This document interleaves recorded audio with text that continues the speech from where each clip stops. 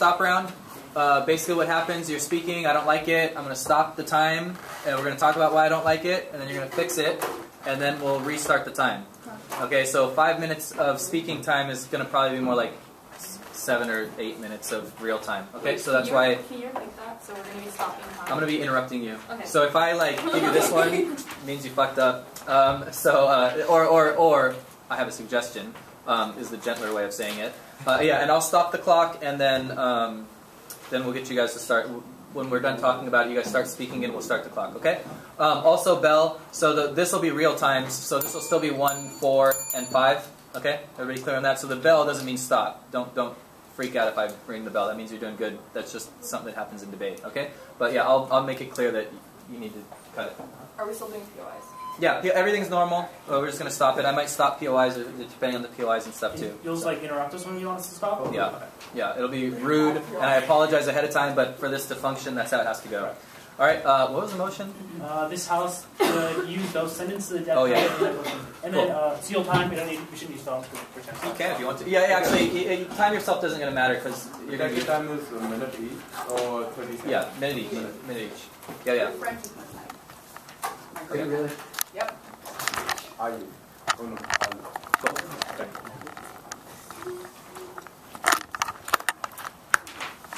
No pressure.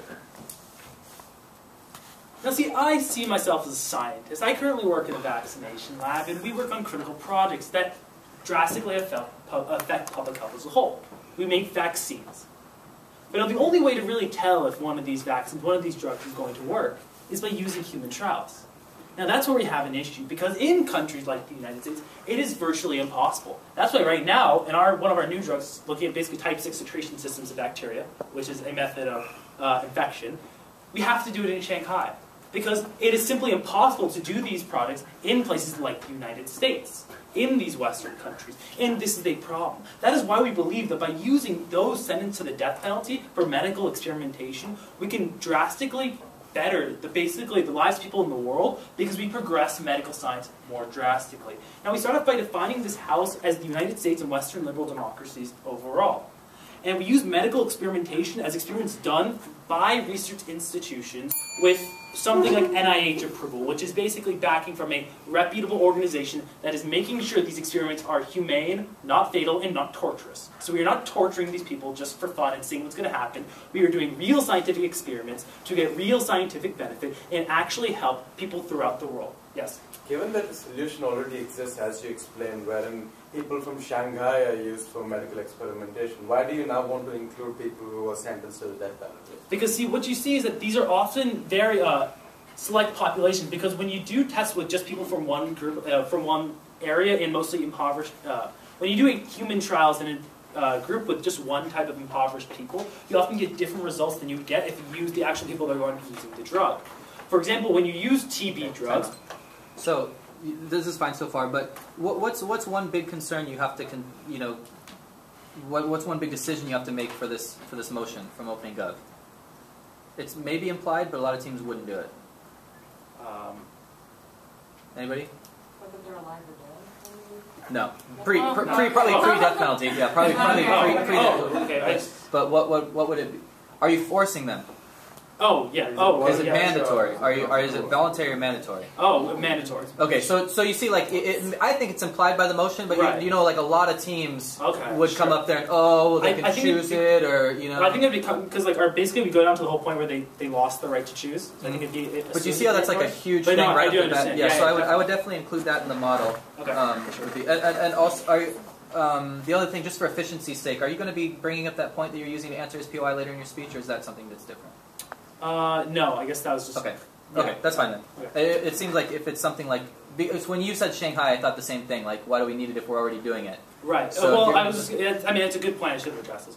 Yeah. Okay, I also just wouldn't tell them that. If they can come up with it on their own, good for them, but I wouldn't give them information that makes your case less. Yeah. Okay, go ahead. Should I keep answering? Yeah, sorry. You're 146. Yeah. And let's just assume that he said it's no choice. Yeah, okay.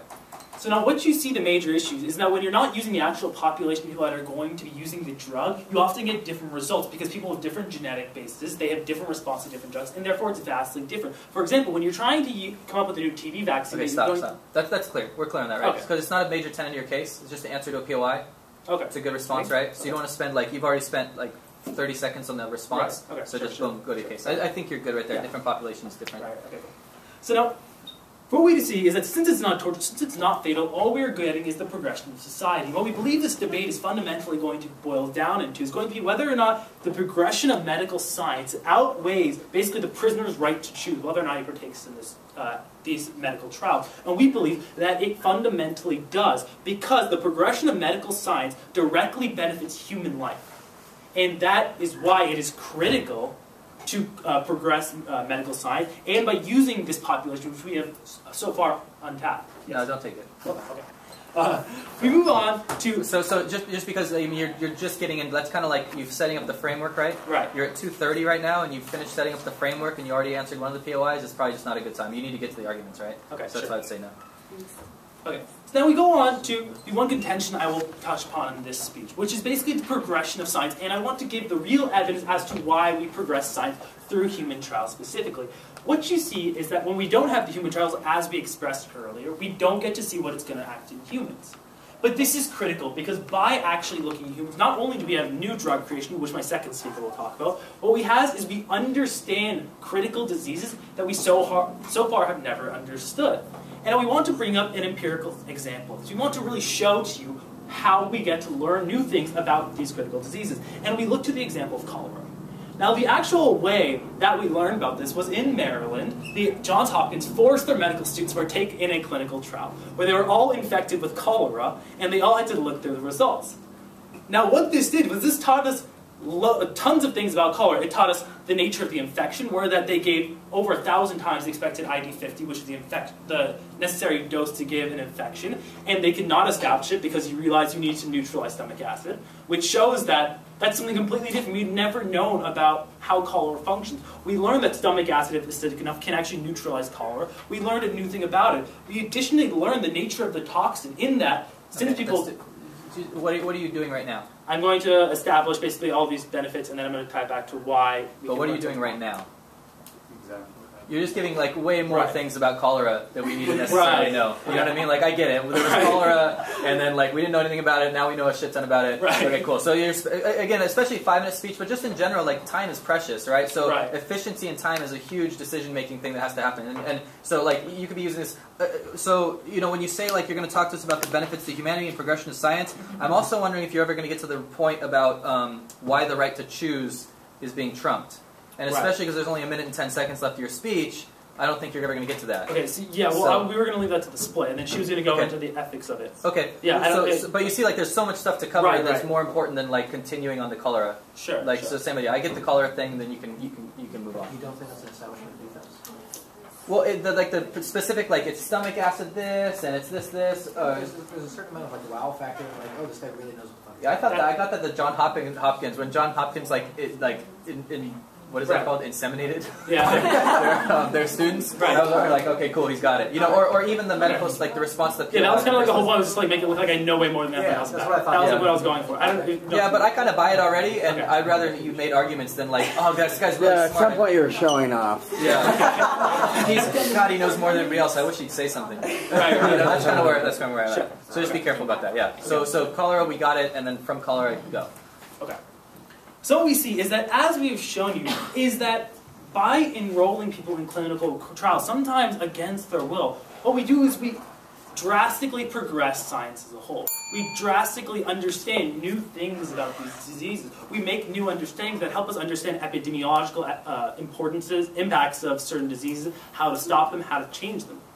What we do is we basically can better the lives of people everywhere. By taking away the right to choose from a small percentage of people, we increase the betterment, basically the lives around the world, because we can help them, we can give them the medical attention. So yes, these prisoners have already been incarcerated. Yes, they've already lost their right to choose many of these, their normal choices like what they can eat, where they can go, because they have made these decisions that have given them the death penalty. Really tiny thing, and my partner's going to tell you more about that also, because you kind of leave the judge hanging there. You see, Right, so like right, if you yeah. at least promise me that it's going to come up more, I'm Right. like, okay, cool, you touched on it, but I'm going to hear more, so I'm good with it. Okay. No.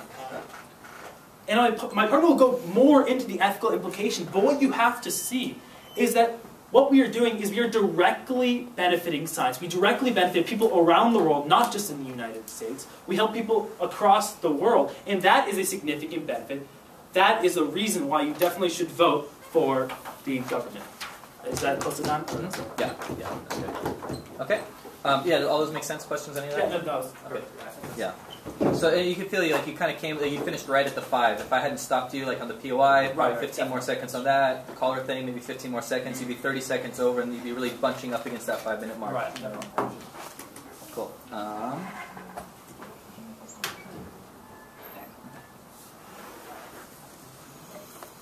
So it hasn't been clear in this debate why those who have been sentenced to the death penalty should be forced to mandatorily, be subjected to medical experimentation. We think this is specifically bad because it puts humans to subhuman categories, and we think that at the end of the round you should view the impacts under a view of deontology, because we're talking about real human beings, and at the point where you look at the consequences through a utilitarian framework, you don't understand that these people are conscious, they have pain, they have reasoning abilities, and we think this is specifically wrong. But let's look at some rebuttals. Now, his first point is that these processes will be humane and torturous, but one, you don't specifically know this. If we're going through medical experimentation, we're clearly experimenting on things. You don't know the ramifications. That's why we're experimenting, so you don't know if it's going to be humane or put them through torture. Now, their first point is that humans, this creates new this creates new drugs, but one, he doesn't really give you any reasons why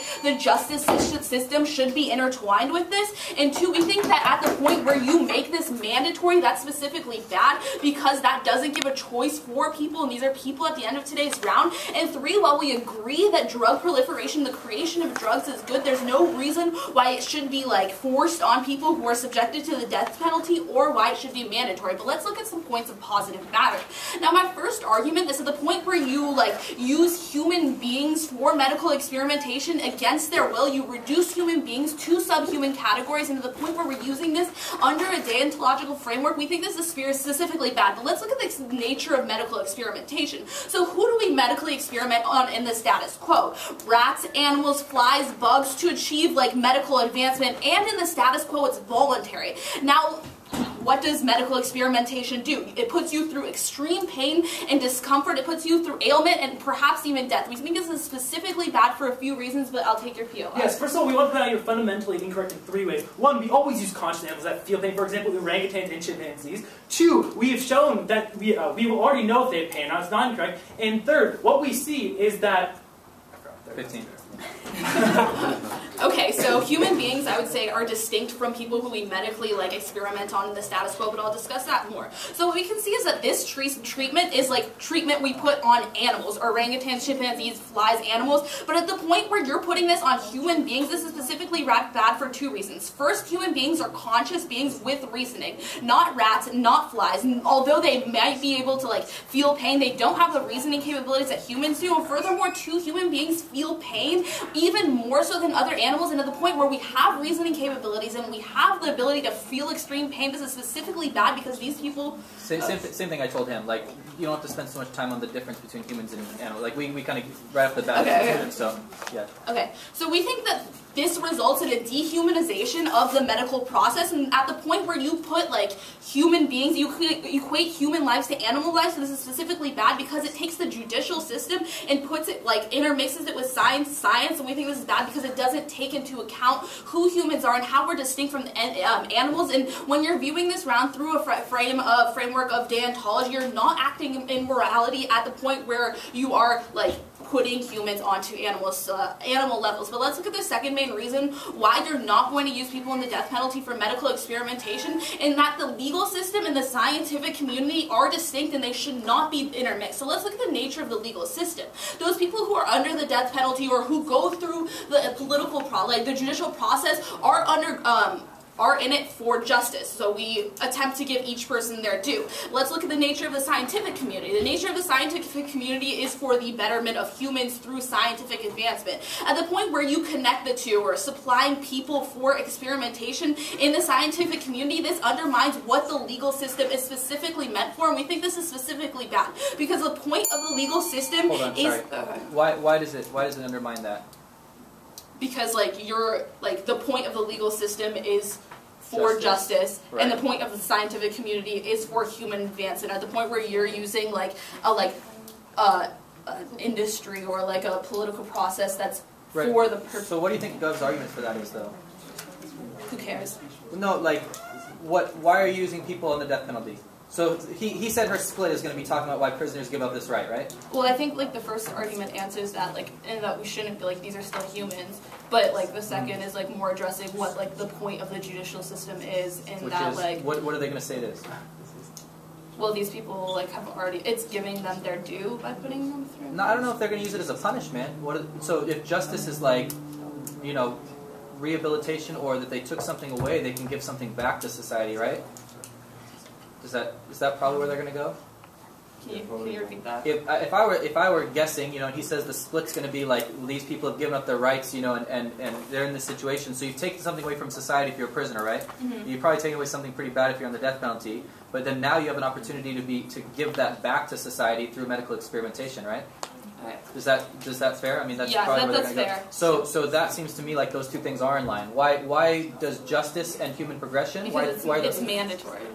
Okay. So What is that? like I don't know. Jail is mandatory. Like at the point where you're forcing people to give back to society, like when they're under the death penalty, that's wrong. Like that's not justice. They're going to get put to death. I mean, so see what I'm getting at? What's the difference between this and everything else is mandatory? The death penalty is mandatory. They can't be like, you know, you got the death penalty, and then the prisoner's like, no, I choose not to. Because that like fucks with them. I don't like scientific experimentation. Like Is there what are the P's? What are the P's? Is there one of the P's you can use to what are the P's? precedent? I think precedent. Even if you're on the death penalty, what are some things that we? Okay. So if you're on the we on prisoners right now. Okay, but not the. wait, even not even if you're on like the death penalty, you're still guaranteed certain rights. So the rights before you die, you get a good meal, you get rest. So, you, okay, so you're before still you go allowed. on, so do you see what I'm saying? Like, Yeah. so when you're breaking, like, there's justice, there's the idea of justice, but it's only allowed to go so far. So would in the order argument to- be better? Like, what is like the nature of people who are like under death? Or the idea, like, what's the problem with utilitarianism? Is that It uses people as like a means to an end. Like you don't understand. right? So even though, you know, if the reason that death penalty is criticized is even though it does have utilitarian benefit, if you're on the other side, you're saying like we're not willing to go to that step. So even if we do have the death penalty, it doesn't mean that we're willing to throw out everything in between. So I think that it's important when you say like justice doesn't match progression of humanity through science. I think it's important you talk about the precedent for where those two So things is that separate. like where I would discuss like what people in the death penalty are given? Like I don't know what I would Yeah, discuss. like what we still don't take away from them, even though just because they're on the death penalty doesn't mean that we don't take care of them up until that point. Doesn't mean we don't even though it's stupid, like sterilize the needle, don't give them a meal, don't these sorts of things. Like we still treat them with a certain because that's the difference between justice and just progression or benefit to society. Okay. You see, We don't just, kill them in cruel and unusual ways. yeah, because you just keep saying, there's a disconnect. It can't be the, but make it more specific. Okay. So should I just? You're at 4 Okay. minutes, yeah. So just everything you were doing, just throw in the specifics to make it tangible for us. Okay. So let's give an example of what people who are given the death penalty are given before they die. So people who are still given the death penalty are still given the right to clean sterilization needles. They're still given the right to a good night's sleep. They're still given the right to like a proper meal before they die. And that means we're not treating humans like animals, and we do value their rights and we do value their justice and we uphold their justice. But at the point where you subject these people to medical experimentation, that like strips them away of these specific rights that they've had in the past. That sets a bad precedent that is not distinct with the justice like that we hold in the status quo. And we think this is how like the scientific community and the legal system like provide a disconnect. So at the end of the round, you'll see that like we shouldn't be doing this because it reduces human beings to subhuman treatment, and like it goes against like a precedent of what justice is and what the legal system is, and that's specifically wrong. So that's specific to make it clear. Yeah, I got it. Video. V. L.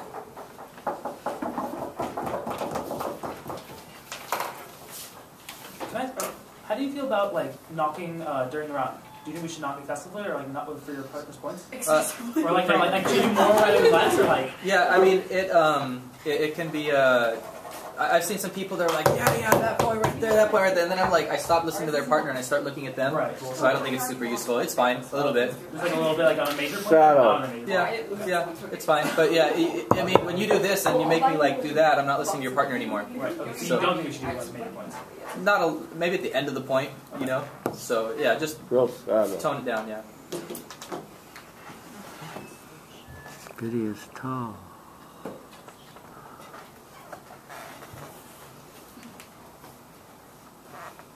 Mr. Speaker, before I get into my arguments proper, I'm first going to rebut a few points brought about by side opposition here.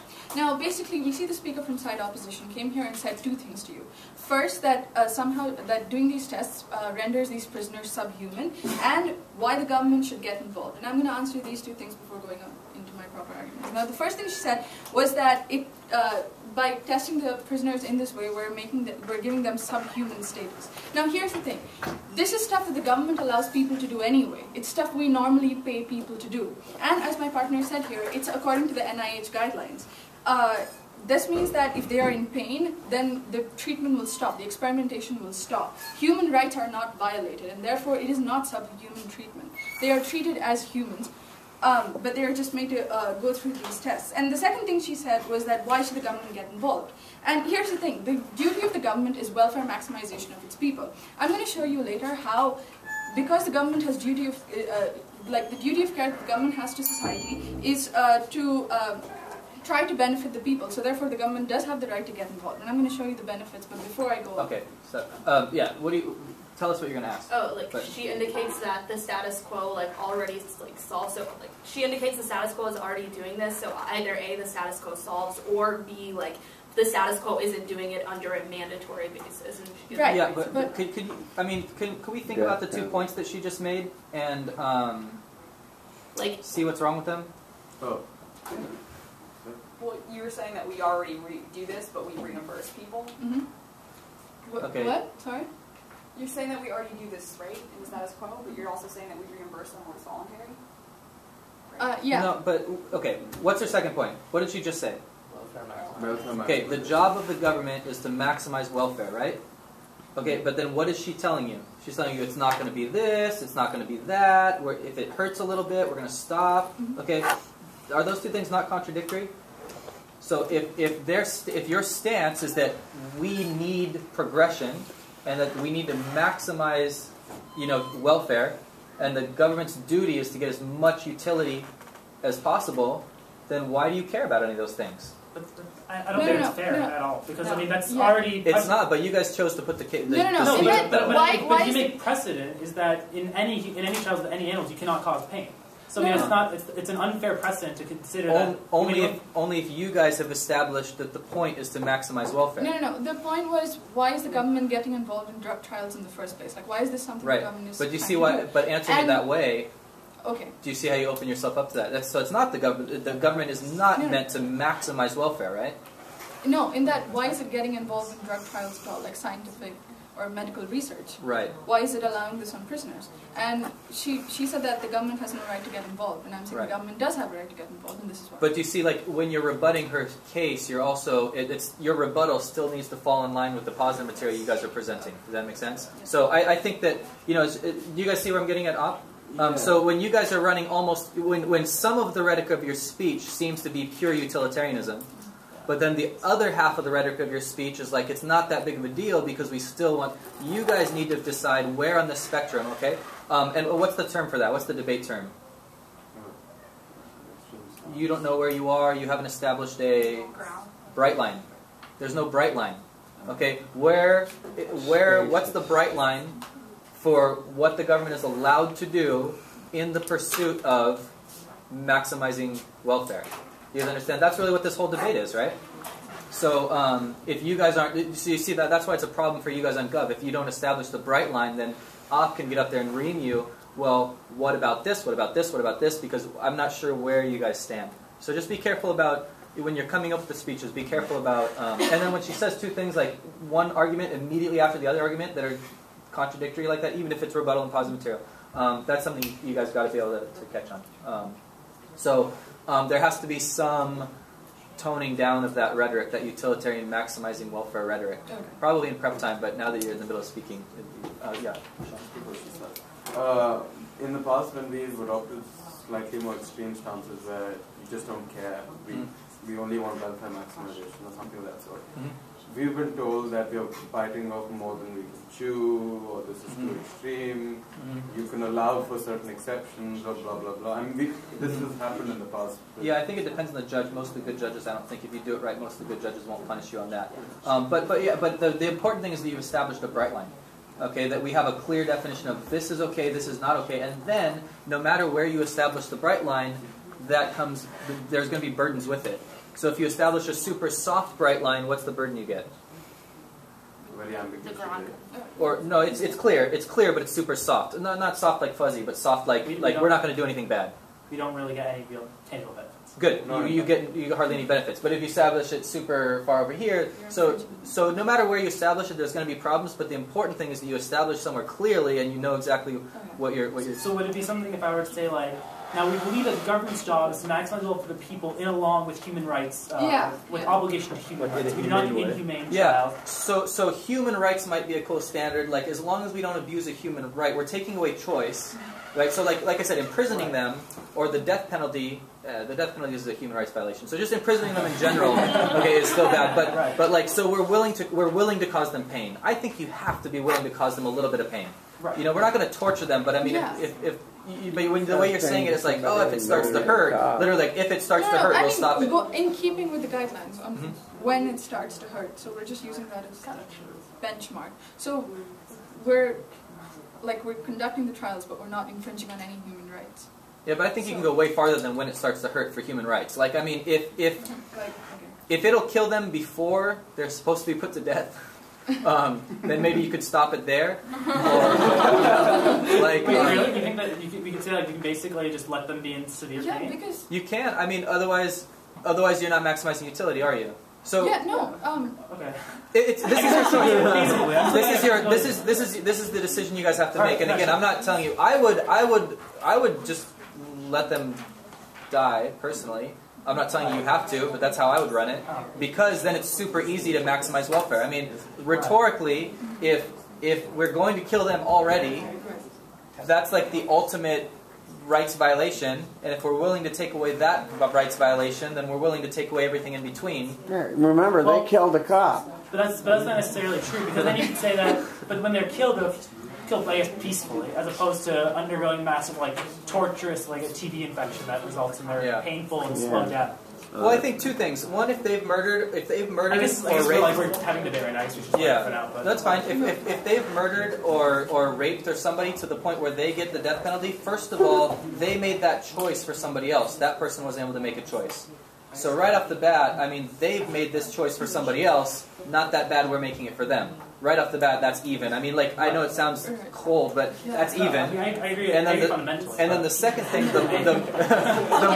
I just want to know. Right. Well, and then the second thing is the more benefit that we can get medically, the more lives we save over here. So if your justification for hurting them at all is we're going to be able to save more people, hurting one person saving tons of people, then almost hurting them a little bit for nothing, that's worse than killing them for 1,000 lives over here, if we're just counting. You know, so actually hurting them more to guarantee efficacy is more philosophically consistent on your side, and is the moral high ground compared to hurting them less.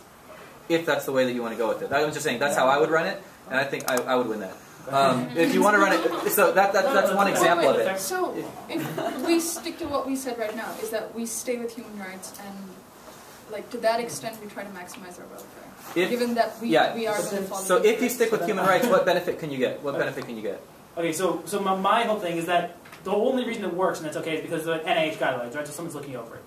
If you were to allow pain and stuff like that, then you have no actual body that would govern it. Because no scientific organization would allow you to cause pain because they don't. Yeah, okay. So then I mean, if they know anything about that, so I guess in your case, well, so if I were to run it your way, I would say that what we're talking about is the experiments right now that are cleared for human trial, and the reason they're not working isn't because we can't have humans, but just not enough people are signing up. Yeah. So we're just increasing the amount of people signing up. So the things that we're going to, on your side, it's everything that's still cool, everybody's happy with it, we just don't have enough people. So then it's going to severely limit the amount of diseases and experiments and things that you can do, but there's a clear, so you see, like, that's the other end of the spectrum. Right. Here's that end of the spectrum, here's that. But both of the two options I'm giving you are much clearer than this one in the middle where you're kind of contradicting yourself. Right. Yeah. So, No, I just brought it in because in response to yeah. whether the government has a right to get involved in it. Yeah, and that's where you have to be careful that your rebuttal doesn't undermine your positive material. That would be the thing. So, I know this is crazy, but do you remember the POI you were going to ask? Yeah, no. I remember. Sure. I just think it's important because these are the sort of decision-making things that have to go on, and it's important for OP to understand this is what Gov has to do because you can ream them on these things if they don't make the right decision, right? So that's why, yeah. So your POI was, it means that people are signing up anyway, right? Just like, Was that it? I think it was just like, oh, like you're saying, like it already happens. Either A, the status quo solves, or B, like you like don't give a reason why it should be mandatory. Yeah, and the reason the status quo doesn't solve this particular problem is that we don't have an ample pool of people. Not enough people are signing up. So what this would do is this would give us like a lot of people, and therefore would give us ample samples to test. Now, moving on to my argument proper, which is I'm going to show you the cost to the prisoners and the benefit of new drug creation. And now, here's the thing about the cost to the prisoners. First of all, what we have to realize is that they have committed a heinous enough crime against society to warrant both loss of right to life and the right to choice. This way, not only will they be able to give back or make reparations to society, but because they are not being tortured, because they still maintain and retain their human rights, it is not as egregious an insult as, as egregious a violation of rights as a side opposition would have you believe. Like we already showed you, that the precedent is to stop when there is too much pain. We are not torturing them. No, thank you. Now, moving on to the benefit of new drug creation. Like my partner told you, we help all of mankind. We have these trials will be extremely helpful for new drugs and vaccines that will help people from all walks of society and all sections of society, and not even just this country. So I know it's easy to weep for the prisoners or to feel like their right of choice is being infringed. But here's the thing. For every mother, brother, teacher, anyone out there whose lives are better because of the new drug that you find, or who enjoy a better quality of life because of the new drugs that have been found, the infringement on the right of choice, right to choice of people who have already forfeited both right to choice and right to life is not that much. And therefore, what have I shown you today? I have shown you how the side opposition's arguments do not stand, and why, with our solution, we will be able to benefit society a great deal without that much cost to the prisoners or to society. And therefore, I urge you to go with side government. good. Thank you. Yeah, I know the timing is really awkward with this starting and stopping, but yeah. All right. Good.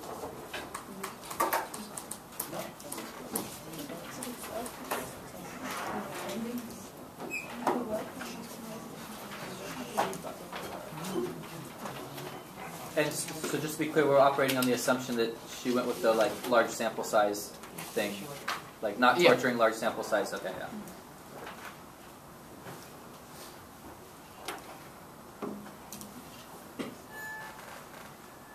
Mr. Speaker, on side government, we agree to the fact that yes, for their side, we agree to the fact that it will help to better the human society, or will help progress the scientific community. But Mr. Speaker, what they are not even considering is the fact that it's the impact of such a resolution on this institution of a legal system. Because we on side opposition tell you consistently that it's not the fact that people should be subject to such torture, but it's the fact that the legal system, that a legal institution will be undermined if you use this system as a pipeline to ensure that they have certain test subjects for the scientific community, and we on side opposition believe that that's extremely harmful. So before I move on to my case on my positive matter, I'd first like to get into a few points of rebuttal. The first point is the fact that firstly on-site government, they do not show a clear line as to where they're going or how they're going to conduct their experiments. They say that the moment the victim starts feeling too much pain, they're going to in a way suddenly stop. But where is that fine line that they are proposing to us? Where is that amount of pain? It's a very subjective thing. Pain is a very subjective thing. So therefore, you cannot exactly quantify on when someone would feel pain. Most importantly, Mr. Speaker, we know that not all prisoners are comfortable on being experimented on. Some prisoners might even be afraid of being test subjects, or the fact that they even might be afraid of certain experimental procedures. Are we going to infringe on their rights as well? And that's firstly, and even if we do infringe on their rights, is it the role of the legal justice system to infringe on their rights as human beings? We on opposition believe that as a legal institution, as an institution which provides justice for the people, another institution should not infringe on the rights of the people in the first place. Front half. Now, one thing we need to get straight before we continue this debate: pain thresholds are not. Finish. I'm sorry. Pain thresholds are not subjective. A simple glance over NIH guidelines gives very detailed, specific pain thresholds for every species of every animal in every scenario. Okay, then time out before that. Just in that situation, I would take closing because it's going to give you a chance to hear what they have to say. Right. And this is your one opportunity to engage with them. Right. So maybe what they come up with, you're able to rebut. You've already heard their stuff. Yeah. So this is your chance to hear their case, and maybe the last minute and a half or 2 minutes of your speech, you'd be like, oh, and I was already going to talk about, even if you weren't, I was already going to talk about that when you engage with them. So just strategically, but we'll go with this one. Okay, sure. So even if we say that we can monitor how much pain they feel, we think that at the end of the day, even if you poke someone with a needle and inject some chemical in them, they're not going to feel pain suddenly. They might even die of that chemical reaction that occurs within their body due to that experimentation. So we never know on what exactly is going to happen to these prisoners, and as a result we see that at the end of the day we cannot infringe on their rights as people. But most importantly, Mr. Speaker, I'm going to talk to you about how it firstly eliminates the chances of the prisoners contemplating on their decisions on what they have done. So what we see is that when people are sentenced to death penalty, they're essentially going to die. So what the legal justice system allows is the fact that it allows these people to contemplate on what they have done and what they have done. Like for example, even if a person has raped or even if a person has murdered, it allows them to contemplate on their decision. So what this does is that by subjecting them to experimentation, you're essentially eliminating their chances of them contemplating on their actions. What this does is that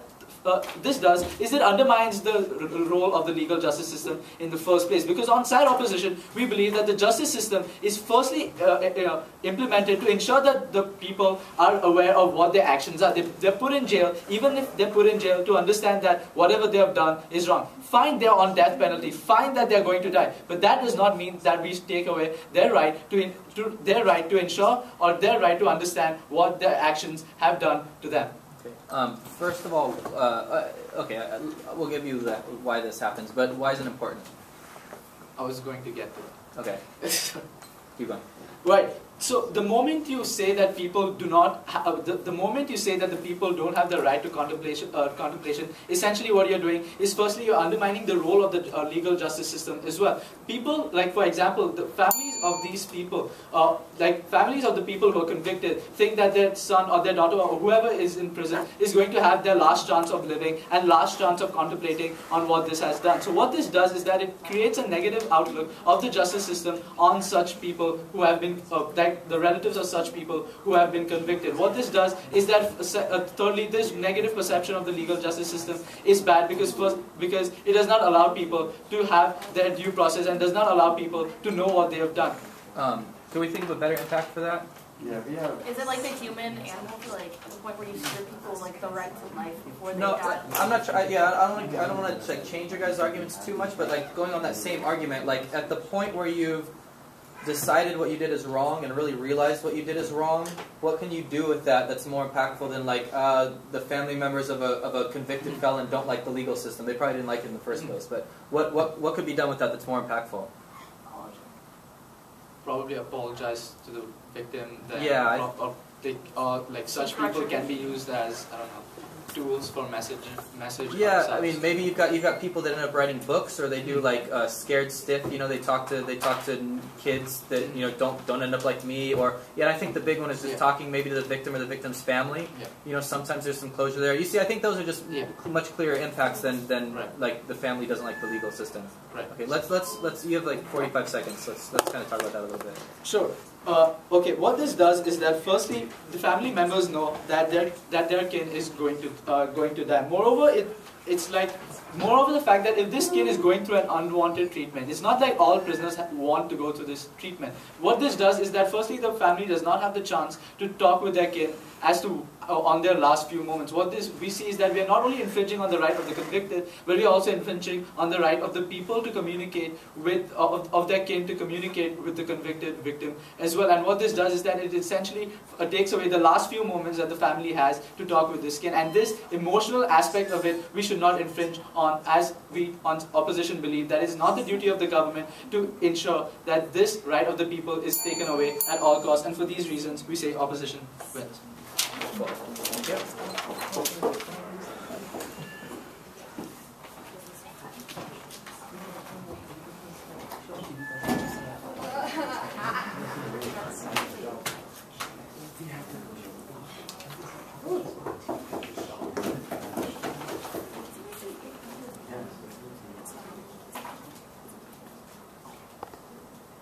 Okay, stop. Wow. Just kidding, go ahead. Right. Mr. Speaker, the opposition comes up here and tells you, look, the legal system is going to be undermined, the justice system is going to be undermined. But they never actually give you any kind of articulate reason as to how this is going to happen, why this is going to happen, and in the end, like why this is going to be important. The biggest impact that the last speaker goes for are the last precious moments of a family member. While we tell you on side government that there is going to be medical advancements that's going to be made in society. Now we can clearly see that we will actually be impacting more people through the medical advancements that we can get rather than the few precious moments, which they still can get through, like even if they go through medical experimentation. Now let's look at their first line of analysis where they tell you it reduces a human being to a subhuman level, in basically an animalistic level.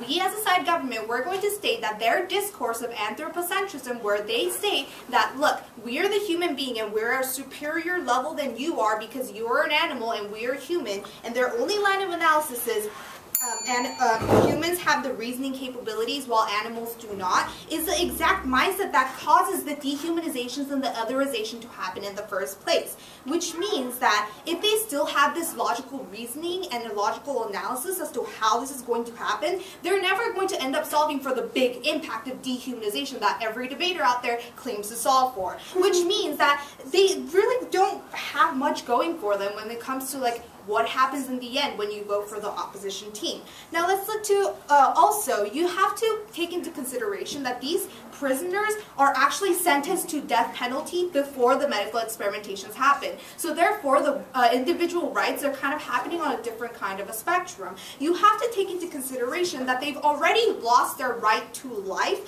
which means that like they don't really help the right cause here by like giving them, oh, like we give you an option to choose, which means that this actually functions on a different level. And so they're trying to claim this grandiose impact of like, look, we're going to give like autonomy and rights and like right to choose to everyone, where they don't even have like the inherent right to life to begin with.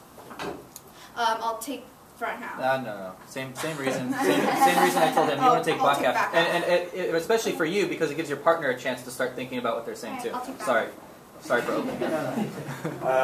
Yes, given that so many benefits can be accessed through this medical research, wouldn't this incentivize the justice system to place more convicts on death row for their offenses?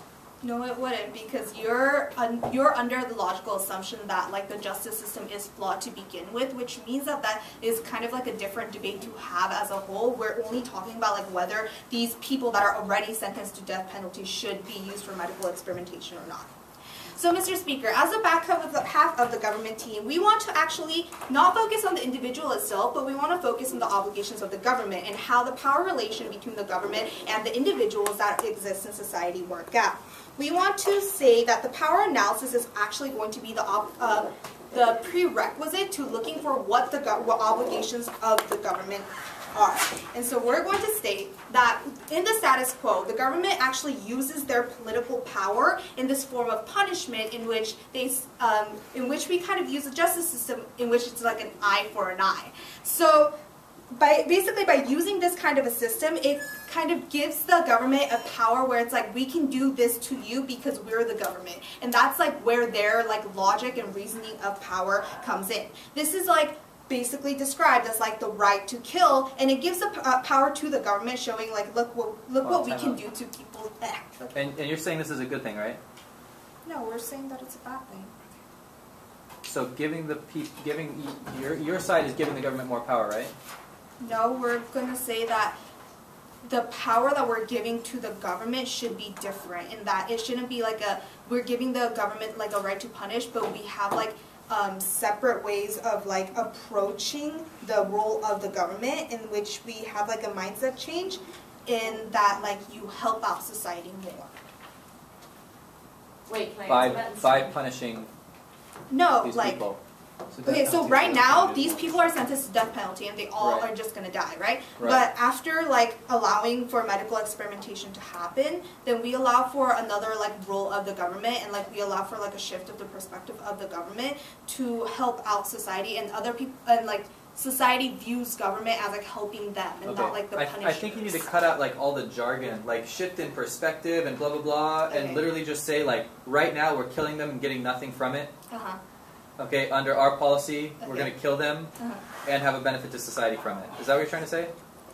Yes. Okay, so you see, just cut out all the language, because I couldn't figure out like I couldn't figure out where you're going with that until. Okay. Yeah. Were you gonna say something too? Or? Oh no, I was just. It was gonna be like a slightly lesser explanation, like a more condensed version of the argument. Yeah. Just that right now the government uses the death penalty, and it's like, look what we can do, we can kill you, look at how much power we have, like a Machiavelli kind of view, we want to just be feared. But we want instead for it to show that yes, we are going to kill you because you've done something bad and you violated our laws, but also we're going to do something that tries to help benefit society. So it's more of a view that the government is not just there to be feared, but rather to be feared, but also to help you. Okay. Yeah, so something like that just got less of like, you know, like the debate jargon and the lingo involved, because I was getting lost in all that. Okay. Do I explain it, or? Yeah, let's start that point. We have 1 minute and 45 seconds of the speech left. And then go ahead and restart that point. Okay. Wait 1 sec.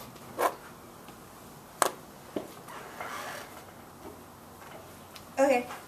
So in the status quo, the government basically uses their power to enforce a Machiavellian government in which they just have this mentality in which it's like, look what we can do to you. And instead, after the medical experimentation can happen, they look at the government not as like an entity to be feared, but also as like a mixture of like, yes, like they can punish you for the wrong things that they did, but they also do something to benefit the society as a whole. And this switch in perspective from the government being an entity to be feared into a government that is helping out the people will really help out society as a whole, because we can see that the better relations that happen within the people and the government in itself can just help out society in general, and this allows for more of a better society to happen. And so we're allowed to There's a lot of really general terms. Remember we said about the general terms? I don't know what better society or better relationships or any of that stuff means. So you have 1 minute left. Maybe be more specific about those things. All right. So the better relation, the better society comes from the perspective of the government. When you only view the government as an entity to be feared, then you have this like closing block in between the government and the society as a whole. But if we allow for this inclusive form of a way to view the actor to not be someone that's only feared, but someone that actually wants to help you out, this allows for a more inclusive society, and that's why it's not that I don't understand the principle of it, it's I don't see any example. I can't envision an example. Like, are people going to comply with cops more readily? Are police officers going to get, you know, better testimony, or witnesses are going to come forward and talk to cops in areas where they wouldn't have talked to cops otherwise? Are more people going to support the death penalty? Yeah, like you're still being super general, you know what I mean? You're just like, you're re-explaining the theory behind it, you're not telling me anything. And this is something you remember for all you guys when we talk about context and we talk about, like the people and the principle and you're coming up with the arguments, this is where replace the general terms with the specifics. Like, know what we're talking about so that way when you imply something like this is going to change a relationship between prisons and government and people, that's not just like a debate argument, but it actually means something in the real world. Can you think of it? I mean, do you have any examples for that? I actually don't. Okay, so you see why that's a problem, right? Yeah. Okay, because you guys are like, we're going to have a better society, and they're going to come up here and they're like, we're going to have a worse society. And I'm going to be like, okay, I'm not really sure how to decide between those two things. Okay. Right? So finish the speech off, but then maybe your partner can be thinking of things, or you guys can think of things, and then she can pretend like you said them. Which happens in debate a lot. Okay? But just for future reference or for the other teams. But it's almost as if it did. Yeah. Okay, does that make sense though? Yeah, it does make sense. So like 30 seconds left. Alright, so it allows us to be reminded that the government is actually out to protect us and not just to punish us, which means that the people are more willing to comply with different kinds of legislatures and be able to comply more with the government. This also allows for different kinds of more involvement within the political system in itself. This allows for a betterment of society because they get involved, they get integrated into society, and that's what the perfect society would be. And so that's why we probably could propose.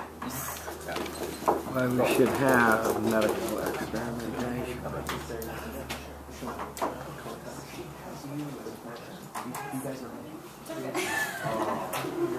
You're here.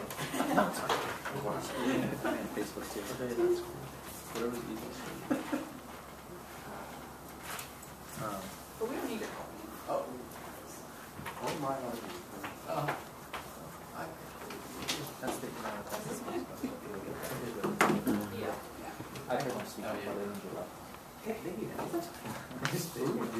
Yes. Thanks for coming. Yeah, thanks for hosting. Good luck, everyone. Hey, buddy. Alright, so you're on. Okay, cool. I'm good? Yeah. Alright. Okay. I think it's really interesting that the entire debate has focused a lot on the idea of pain.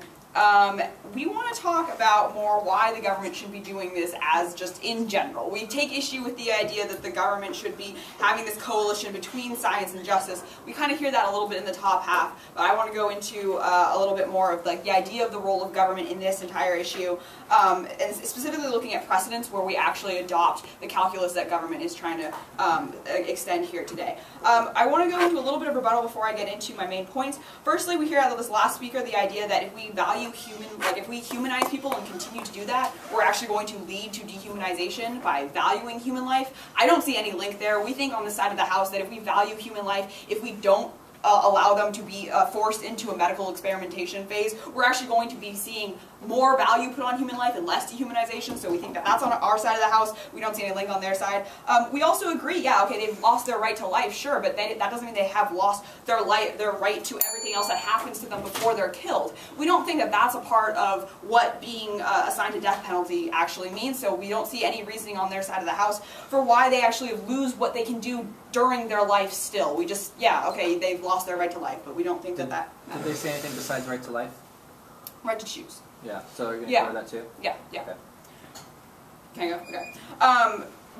When they're talking about I'll be answering right to choose though in my positive matter. Okay, so yeah, I just included that point because it Really? seems like Okay. super simple because you're saying like they talk about right to life, but they definitely because Yeah. right to life, nothing before that. Okay. But when they say right to choose, there's clearly things before that. So Okay. if it's going to be positive material, but you just don't want me thinking that That you I ignored missed it. it. Yeah, Okay, exactly. all right. Yeah. So, and then getting onto their point about right to choose, we don't think that there's actually any reasoning actually any good reasoning to contend with on their side of the House for why they've lost the right to choose. I mean, clearly, as we've already seen, we treat these people as people up until the point that we execute them. We don't see that there's any reasoning to take away their right to choice.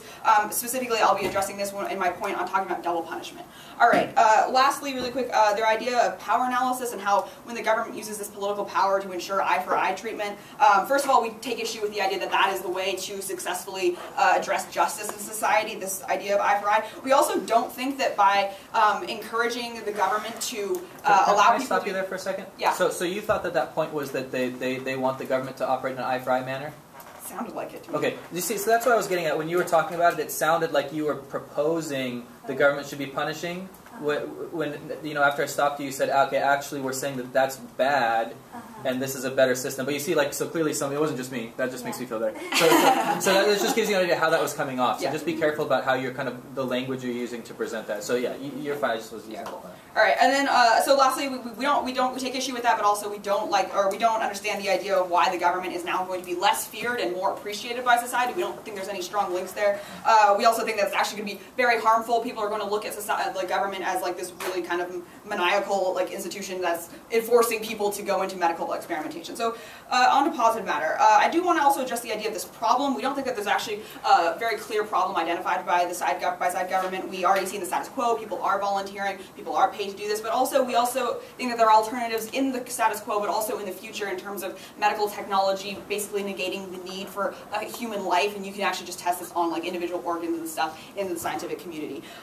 Lastly, before I go into my positive material, we also want to re-say how we value human dignity and justice on our side of the house, not just progress. On our side of the house, we do value progress. We think scientific progress is great, but we're also going to be valuing human dignity and justice because we think that without those, you actually lead to a worse society on their side of the house. So first, the idea of justice. When we're talking about the role of the government, what is the role of the government in terms of specifically dealing with the justice system? It's to assign punishment for crimes. What we think what happens on the side government though is you're punishing them not only for the crime, but you're not only for that one crime, but then you're also subjecting them to something additional. We take issue with that, but before I go into why, I'll take your point. Yeah, first of all, we'd like to point out the ludicrousness of the fact that we're saying that in a few years we're going to be able to create organs and test these human trials. But now we're saying we're getting some sort of double jeopardy by convicting them twice. Once we're giving them medical trials. What you see is that we're not giving them torturous trials. This is not Auschwitz doing criminal trials. What we're doing is approved trials.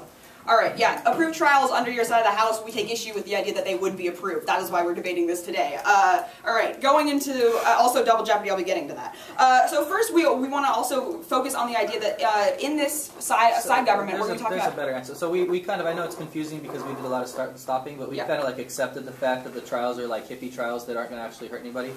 So what's a better answer to that? Regardless of whether they're approved, even if it was like you're going to wear a Band-Aid, you're going to be a Band-Aid tester. Like, why is it still wrong?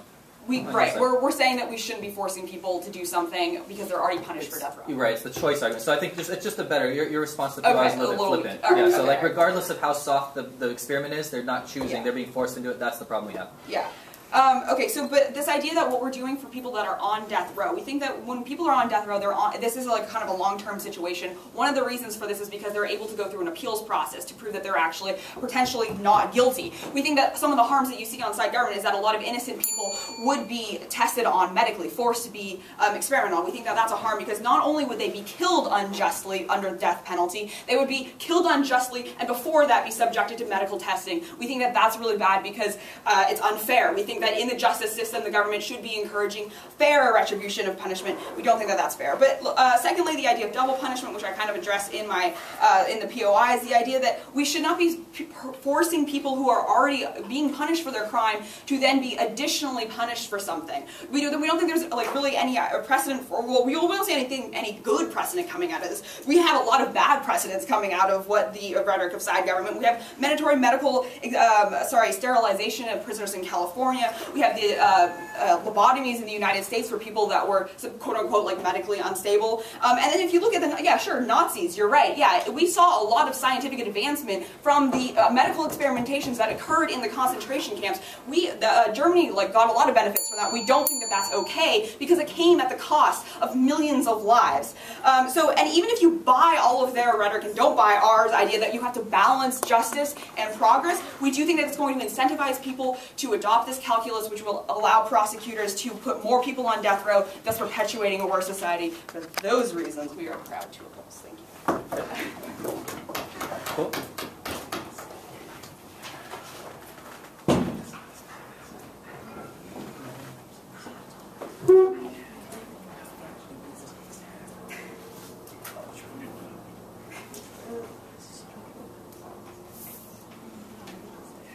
Sorry, one moment. Pulling up my timer.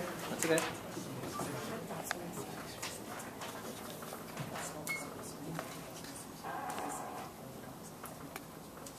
This debate has been focused on something within the front half of the debate, that being that we are focusing upon the individual itself, help or harm. we brought to you the idea as closing government that we should be focusing on something entirely different, which closing opposition also agreed, that being the obligation of the government. So within this speech, I intend to prove to you that we ought to focus on the government's obligation first, and then second, whether or not it helps or harms those individuals, especially on a massive scale. But before I go into those two main areas of analysis, I'm going to first do a little bit of rebuttal. So we take a look at their new matter. They say, first, we're assigning punishment twice. They're going through double jeopardy. Well, if anything, first, this is only going to better increase the contemplation of the harms that they put on society, something that opening opposition so harshly claimed that they wanted. They say we need to contemplate about the harms. Well, guess what? We're going to get more of that.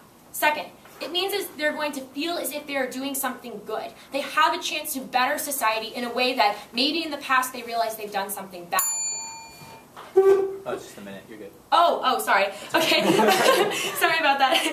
All right. So furthermore, they say that they're on death row. They can go through an appeals process. Well, this is absolutely ridiculous. This is not a part of the debate. It says sentence within the motion. So they're sentenced to the death penalty. So this is not a question that we ought to be focusing on. Lastly, they say that the medical practices are bad because they come at the price of life. Sentence happens and then they still appeal it. But Oh, so I would okay. just say, like, it's pretty clear, I thought, from opening Okay. government, and then just put it on them that, like, this would be after appeals processes are over, and just Okay. like make it their bad. Oh, okay. Okay, gotcha. Yeah. Gotcha. Oh. You don't want to get caught up in the debate where they're like, no, it's not after sentence. Then you got to respond, and then it Oh, becomes okay. your debate. You know. Sorry, yeah, that's my bad. All right, That's cool. right. No, it's their bad. It's opening government's problem for not really Okay, I would say. I would literally say, like, if you're gonna do it verbatim, I would say I thought it was pretty clear from opening government that this Okay. is what would be after the appeals process. All right, gotcha. Even if they said nothing like that, which you didn't. And maybe it would have been. I mean, I would assume that that's the case, you know. But again, under contextualization, it might have been something good to include. But whatever. Okay, I wasn't okay. gonna make it a big deal until they did. Gotcha. Yeah. It They was sucked. Okay, gotcha. It was pretty clear from the opening government and the front half of the debate in total that it is after the appeals process. So that should be a major point of contention in the debate. So lastly, they say that it's medical practices at the price of lives. But what we see is that it's the price of lives really when we use those alternative measures that they brought up. That is truly saying we are only doing this upon people who are completely innocent, people who want to volunteer. This is an instance where it's individuals who have already harmed society in a very bad way. They've already lost their life through the death penalty, so may as well help society a little bit more. So let's take a look at the two main areas of the debate. First, what we are saying is the most important being the different approach to a government obligation. How do citizens view the government and how does the government interact with their citizens? This is a primary question to the obligation of the government in terms of whether or not we're causing harm to the prisoners or whether or not we're helping the majority. Here's why. The government, like we were saying previously, which was not very adequately responded to, is having a new approach. Rather than saying now, we are going to say only we want to be feared, so we will use the death penalty, kill you, and you're done and gone. We don't care. Rather, we're taking a new approach that instead we should be feared. So I got the theory behind it. Did you manage to think of any examples?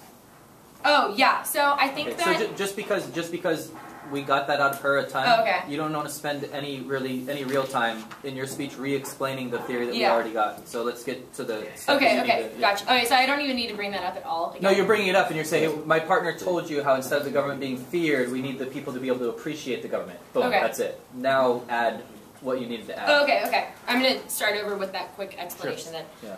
So, like the previous speaker said, or rather, how do I refer to her again? My partner? Just Andy. my partner? Andy? Okay. As Andy brought to you so eloquently, we see now that we're having a new approach to the government for citizens to appreciate the government more through having beneficial actions. What we see is that this leads to impacts on their daily lives, where citizens now will learn that they want to interact with the government possibly more. Rather than viewing the government as what they say as this maniacal force that simply views the individuals as their tools, as their own political power, now the individuals can see that they can interact with the government maybe through voting, maybe through like trying to interact in political spheres, trying to bring up their voices in areas. Those sorts of things are now an easier thing to approach as on the behalf of the citizen, rather than simply viewing the government as an evil power that simply wants to harm them or kill them whenever they want. Back half. Okay, so aren't people only going to think that the government is now just more unjustly treating its civilians? And also, could you provide us an actual link between the benefit that you're seeing coming out of this? They're not going to view themselves as unjustly treating them, because that's assuming that your arguments are correct. We see them as wrong. And saying that obviously they're going to be seeing that the individuals have a chance to give back to society. So if anything, they're going to be helping the individuals more. Then, in terms of your second question, I just explained it to you. The individuals feel better with interacting with the government because they don't see them as an evil parent looking over them and just trying to punish them whenever they possibly can, but rather someone or an entity that wants to benefit them. So second, let's take, remember, first of all, that this is the major question of the debate. This is a prior question to obligations of what the government ought to do in terms of whether or not they are harming the prisoner or whether or not they're helping society, because how we view the government and how... What? Okay. So how we view the government and how the government interacts with their citizens will dictate the obligations that they have in terms of whether or not they should benefit their citizens or whether or not they should harm their citizens. So this is something that uniquely has come from back half of the debate, specifically from closing government. So second, help or harm. Do we increase cures? Yes, there wasn't really a question to this. But what we see is that, as closing opposition said, they say that there are other ways that we can do this as well. So we see there's a unique obligation, there's a unique change within how the government and individual interact when we see those cures being tried for on behalf of the government. So instead of on behalf of small private institutions, we see the government advocating for those cures. That's the difference that we see here. We see a benefit, but we also see the benefit in terms of how the government views their citizens. Do we harm individuals? Sure, maybe to some degree. But we see that first, it would outweigh the benefits, because the benefits that come from these cures can help a large majority of people. And second, they already gave up their right to choose when they gave up their right to life, when they committed the harm and were sentenced to the death penalty. So there's a different approach to how the government interacts. The transfer of power from government, from being a feared actor and a bloodthirsty actor, to one that benefits society. That's what we advocate for, and that's what you get with the closing government. Yep. Forgive me.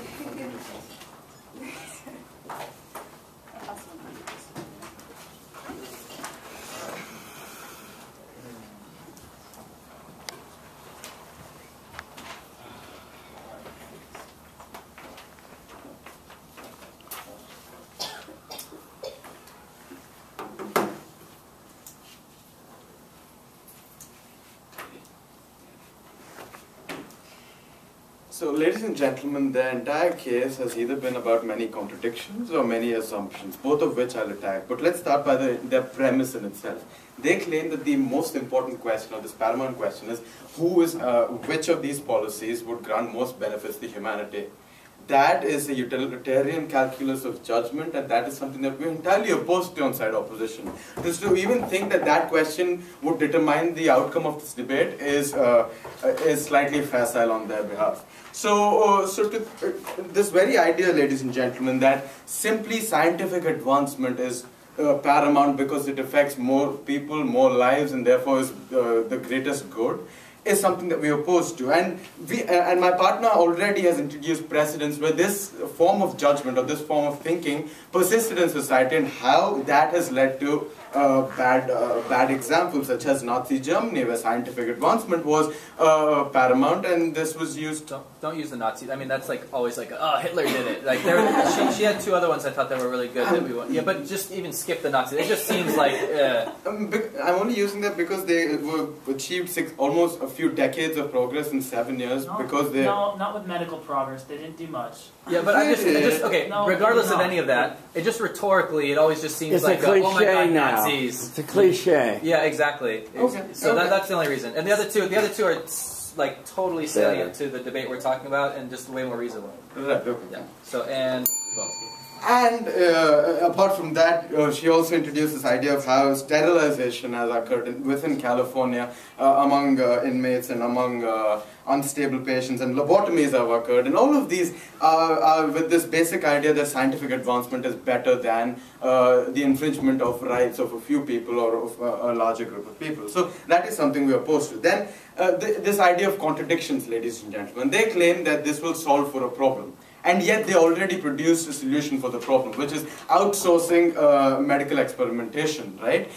They claim that they have a smaller pool of volunteers right now and you need more people. Well, you can do that by outsourcing and by conducting the same experiment in Shanghai or some other country where, in essence, even if you think that there is a homogeneous genetic pool in Shanghai or in other countries and you need something more diverse, that is not necessarily granted by accessing people that were placed on death penalty.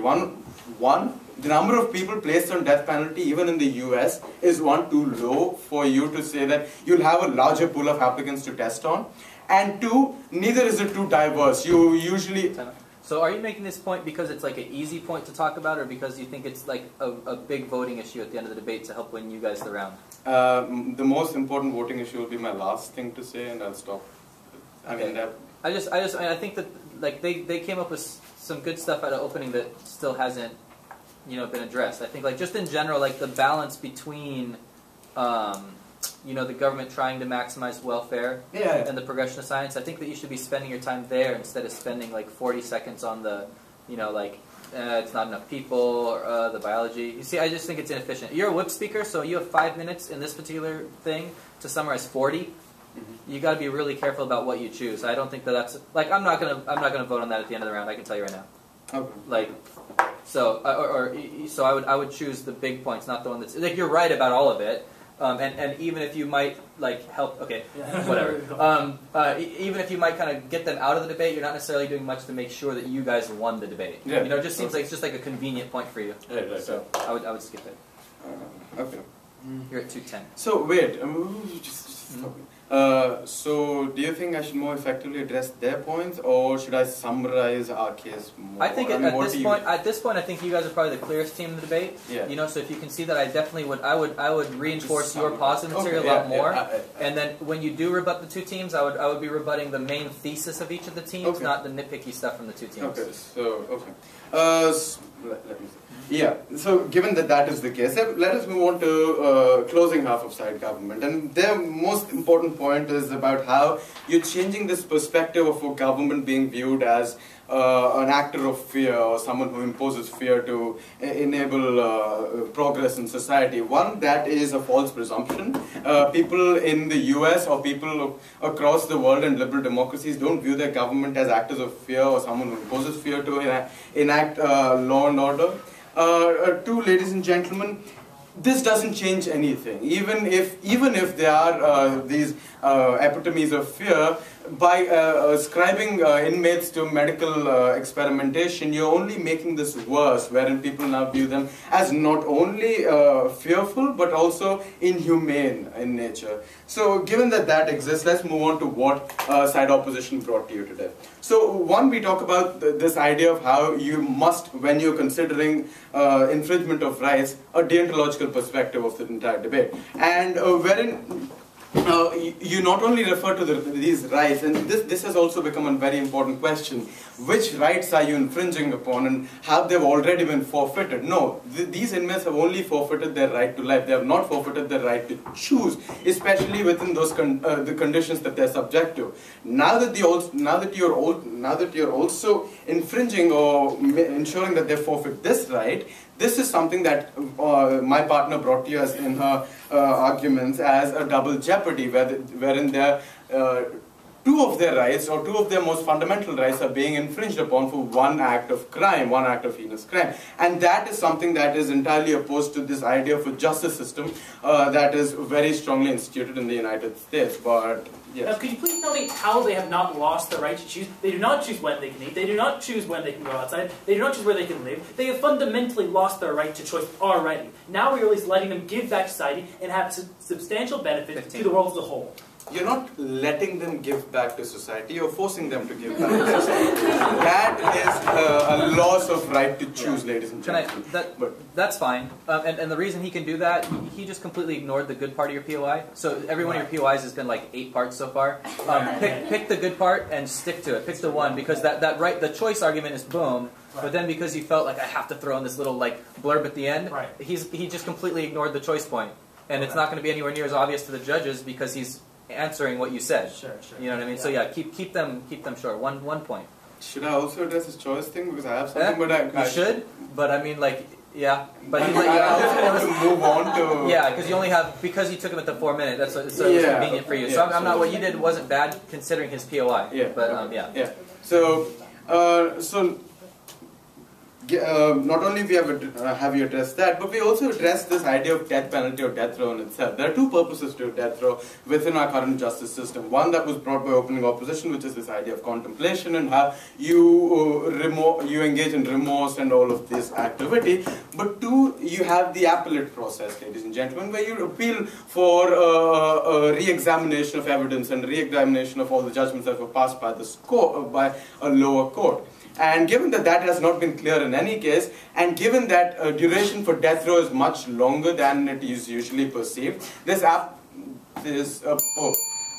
appeals process is a never-ending process. If a victim or if a convict feels that the judgment meted out to him is unjust, then he has the right to repeatedly appeal for a better judgment. And given that that is a right we grant inmates, or grant people on death penalty, and you're infringing upon that right through medical experimentation, we believe that side opposition wins this debate. Great. So you see the time issue. You see why I'm picking about you not dealing with the Shanghai stuff in the beginning. That wasn't going to win, and then you end up cutting out a really good argument, which is your appellate. Like, you know, I'm not going to get you, if it's past the 5:15, I can't give you credit for it. So that's why I'm picking in the beginning. You got to have the foresight in the beginning of your speech to understand how much room you're going to have at the end of the speech. Yeah.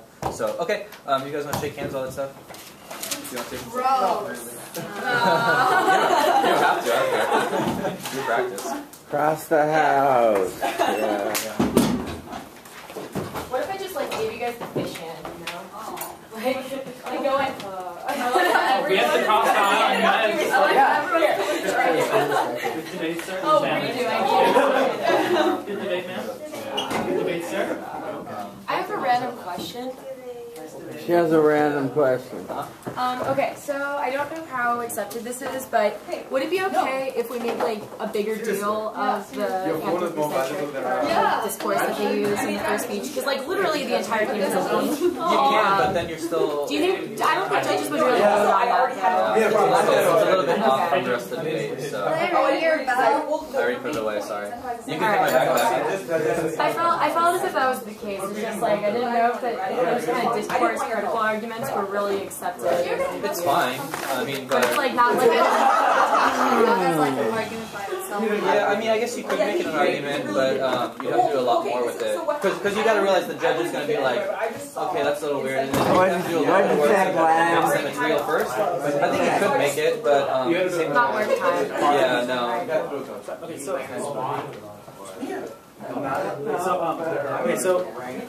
I put one more rebuttal that you don't ask me a question on because I think more of my forte. Okay, so sorry, so usually I do whip, right? Okay, so when I do whip, do you think it's more? So generally, like, what I do is I'll have like three or four main. I just do the main vote, right?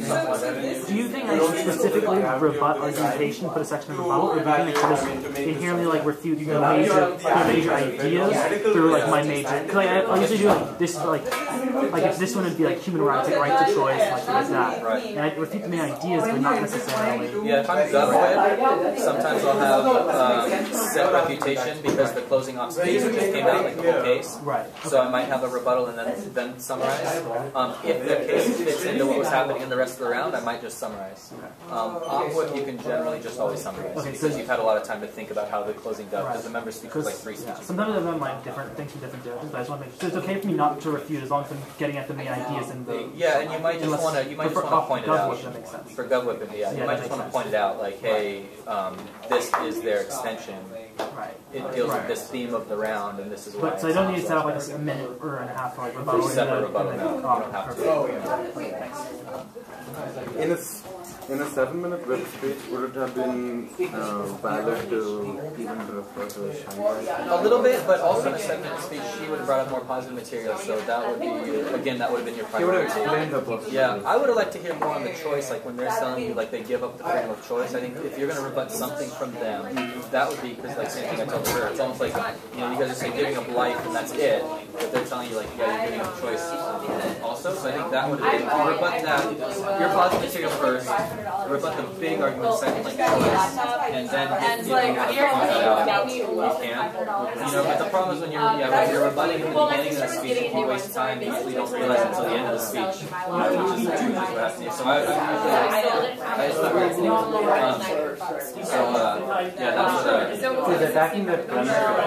Yeah, that I thought was really good. Yeah, so that was good for both you guys. Like, they just assumed that progress on their side. So when we start weighing the two sides out, they try to make it like, so the point of controversy, they try to make it like justice versus progress. So when you can call into question progress versus justice, when you can call into question justice at all, progress at all, you're getting to like disagree with the most essential question of debate.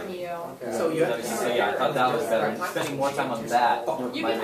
And then, and that's what you say, like the Nazi thing. Do you see what I'm saying? It's just a lot of judges are just like, you're right, but if you say like, literally in California, like the place we are now, like a year ago, they were sterilizing people, like real people, versus like fucking, we all know about the Nazis, right? They were like zombie Nazis. And, it just has that connotation with it. Not that it's not correct or anything. It's just a lot of judges are just like, okay, Nazis. You're right. And you're right. It is like Nazis, but they're gonna be like, versus other ones like, oh shit. So just the impact point. I thought it would have more gravitas when you draw a parallel between their companies, so the idea of companies and Nazi companies. It's a whole entire essentially the same. Do you want It's okay, yeah. I just think the other one's way more effective because you have those other examples. If you didn't have any other example, sure, but because you have those examples. Or even say the stuff the Nazis did without saying Nazis or whatever. Just don't say Nazis or whatever. So when we strive for medical progress at the expense of anything, even when we get it, it's not and there are times in our history where that's happened. And then the judge is like, yeah, but Nazis. And then they're filling it in and it's way better. We should make the judge fill that in. That's the one thing that you should that's the one thing you should leave up to the judge, just to make the connection to Nazis. Yeah. There's times in our history where Nazis, just like the Nazis. It's like the Nazis, they're like, oh god. Well, I actually, that's what I was thinking out in the hall. I was like, oh, we got it. Like, I can bring the Nazis up, but I don't really want to. But then he brought it up in the POIs. I was like, yeah, you're right. Like,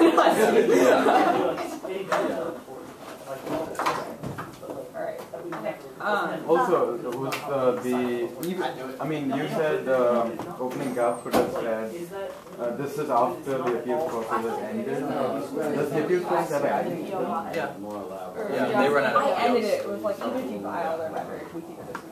There's a lot of long time. That was probably like, I didn't have enough time. I think if I had to actually. It's super humane. I think the biggest thing that you guys did, you guys didn't do that, the contextualization. So when you're running all those debate arguments because they sound like they would apply, like you got this motion of justice and the government and the criminal system, so you immediately want to access arguments about like, oh, wouldn't it be nice if the community and the government would get along? Let's build arguments on that. Instead of, and then since you can't have any examples, it's kind of empty. So if you go the other way around, and you contextualize first, say, okay, what exactly are we talking about? What's it going to look like? I don't think you would have came with those arguments. I think you could have gotten arguments based on that. If you were going to try and do that, I was trying to think of how to defend it. So if you want to run that argument, I guess one way you could argue for like you're suggesting that the population is going to think that the government's more benevolent after this policy, right? So one way, again, if we're going to do that argument, I think that you could, anytime there's votes on how to treat criminals, the population always votes in favor of the people that are tougher on crime. Those will be tougher on crime, tougher on crime. Okay, so what that shows is that the population sees themselves as separate from these criminals. So they don't really care. Like you're doing experimentation on the criminals, but the government is, or the population, the general population is always so quick to say, fuck them, they broke the social contract, it's a rapist, it's a murderer, it's this person. Experiment on them, that's fine, because we, us people, we get the benefit. And like all politicians are always tough on it. And it's the reason that conditions in jails and stuff are so shitty, because people are always okay with being harder on criminals. It means we can fund our schools. I think it's a good example. Like, oh, we're going to take money away from prisons to give it to schools. They don't need beds, they don't need anything in prison, but our kids need books. always okay with that. You know, sex offense registries, they don't need the right to privacy, they don't need this or that. We need to protect our community. So I think, again, if you want to run that argument, I think that's something you could use to kind of help defend it. Which would then be, okay, now the population sees that the government's on their side, and then maybe you could I still wouldn't run that if you did. That would be, I think that would be something reasonable to include. I think it means like yeah, because it's definitely one step further than like we're not going to give them nice beds. Like to actually force them into experimentation seems like that might cross the threshold where the populace starts to think like, okay, maybe we need to care about criminals a little bit. So that'd be it. It just seems counterintuitive.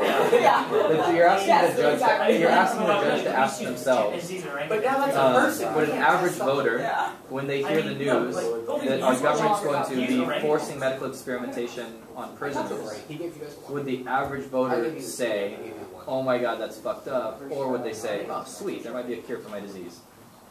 And I think, me, I think that they'd probably go with the first one.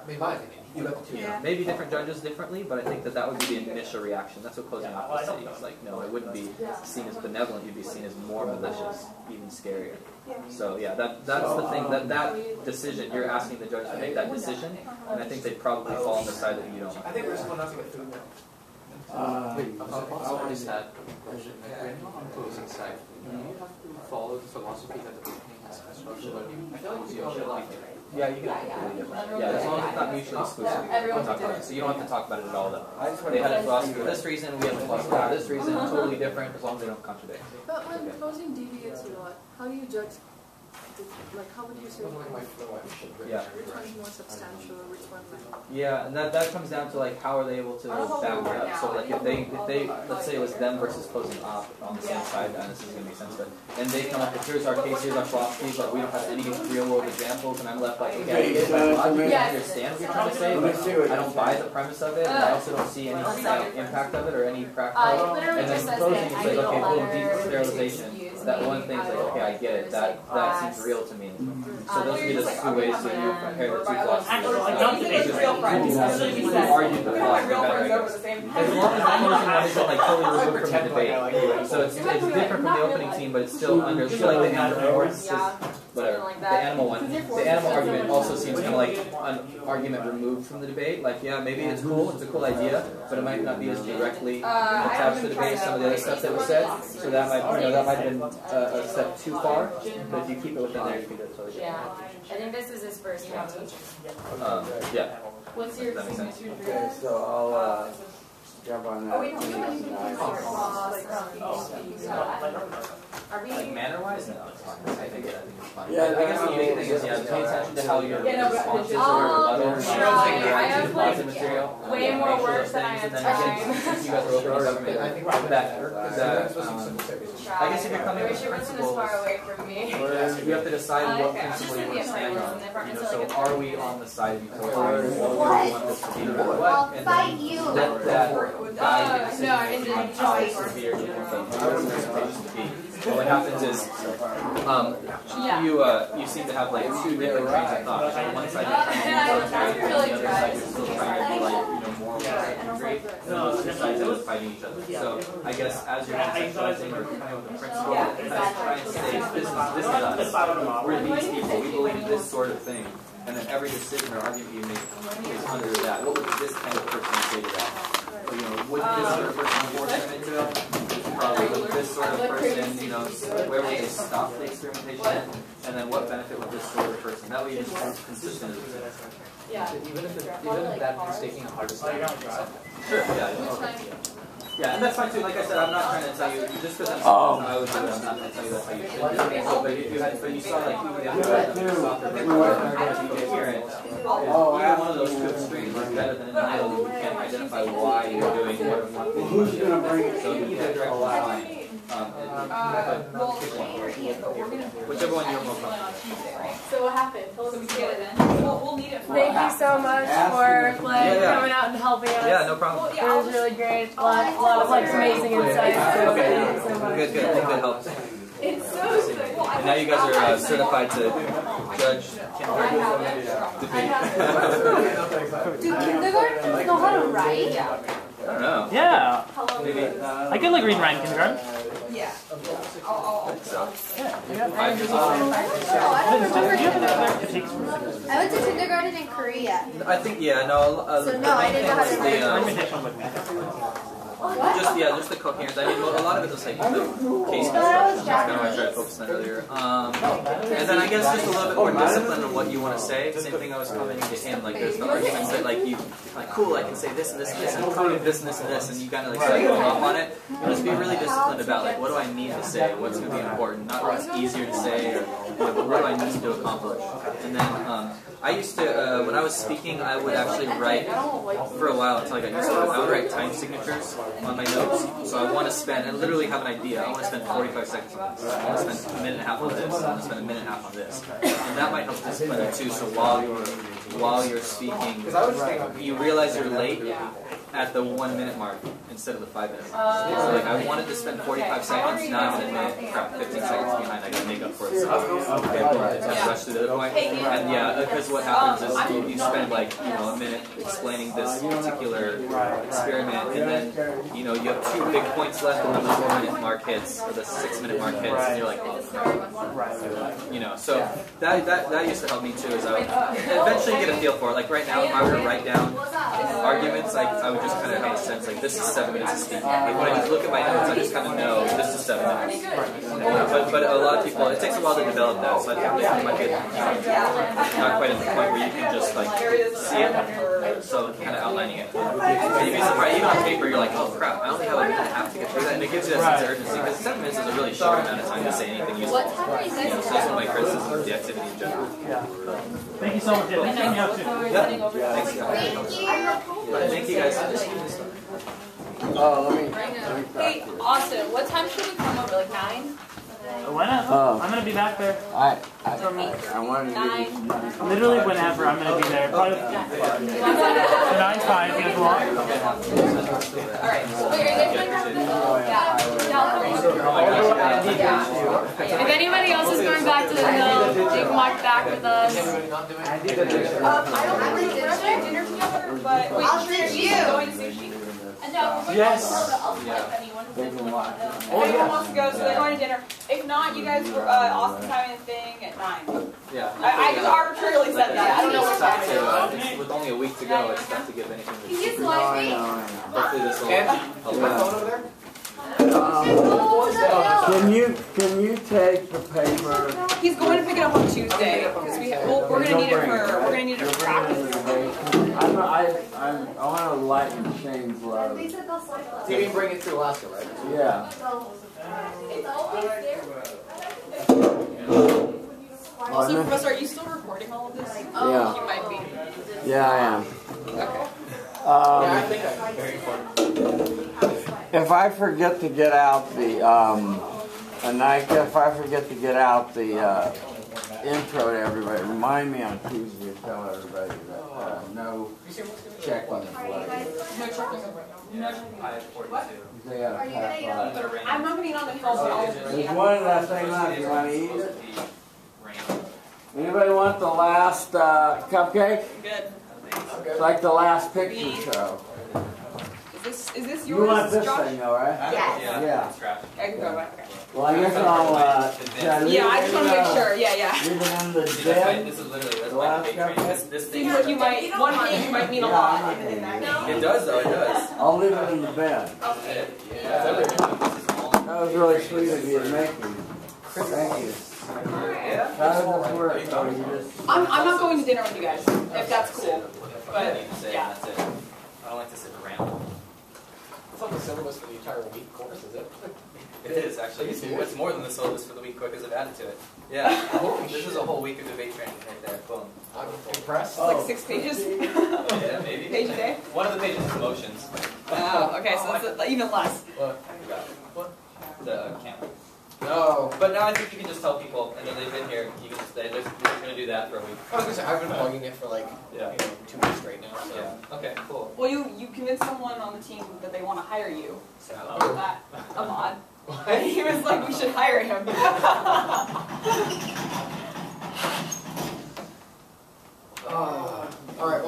team is not going to get food, but They're I going over to some place called the Hill. It's the dorm. okay, whatever. It's- Anyways, I'm going to go yeah. get actual food. All right. Yeah. The real food. You want to come with us? I'm okay. I should probably head back. All right. I'm going back. Because I have no idea how long it's going to take, apparently. I thought traffic on a Saturday would be fine, like especially Easter weekend. I thought it'd be okay. And Yeah. There were 2 accidents though. When I got on like the 10, I was like, okay, I didn't know how much. And I opened up the maps and it's like, oh, big red dot, oh, big red dot. Yeah, we had 2 accidents from our side too. Yeah. Yeah, I was gonna say you guys have a ways to go tonight. Yeah. Oh. Where Yeah, you? so I don't We know. live in Ventura County. Oh, okay. Yeah. It's opposite direction though. Yeah. Nice little way. Okay, and here's the thing. I'm going to tonight put up the debate on YouTube, but not the other stuff. Okay, sounds good. Because it's too many little small stops and starts. I'll try to get it to people individually. You guys have a whole digital setup, don't you? Yeah. That's cool. Do you guys have special equipment for that, or do you just change it through from home? Or how do you... No, UCLA department has a YouTube account. So So you upload it here? yeah, I have to upload it from here. Yeah. Oh, okay. I thought you could do it from home, no? Oh no, I tried it from home. It took 9 hours for one debate. Oh my gosh. Okay. Yeah. Yeah. No, oh no, I have to stay late here and do it. Yeah, that's why you're always here. That's why I'm always here. It's Yeah. nice to have the option though. No, it is. It's nice. Yeah, it's nice.